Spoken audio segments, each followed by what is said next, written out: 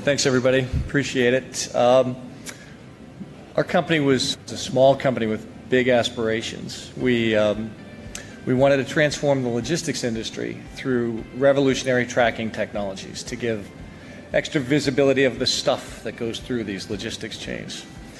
So embarking on a journey that was kind of like based on the field of dreams, build it and they will come, we set out on that journey, and you know what happened? We built it.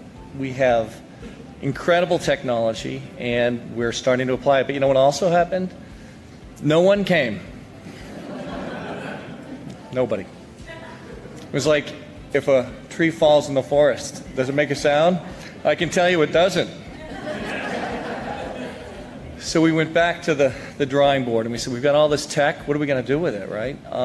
We looked at the logistics industry and we saw which industries were most ripe for disruption. And as it turned out, it was the multifamily package management industry. I'm sure none of you have had that problem.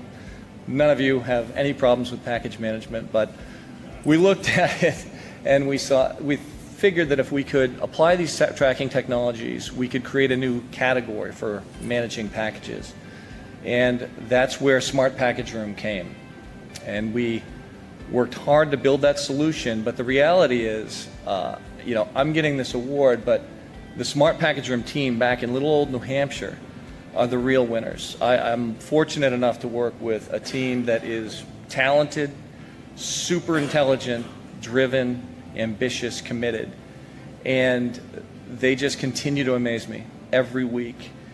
And on behalf of them, really the real winners, I say thank you to the Innovation Council for this award, and knowing what they have planned in the future and what they're capable of. I can also tell you, you might like the lasers that we have today and all that fun stuff, but you ain't seen nothing yet.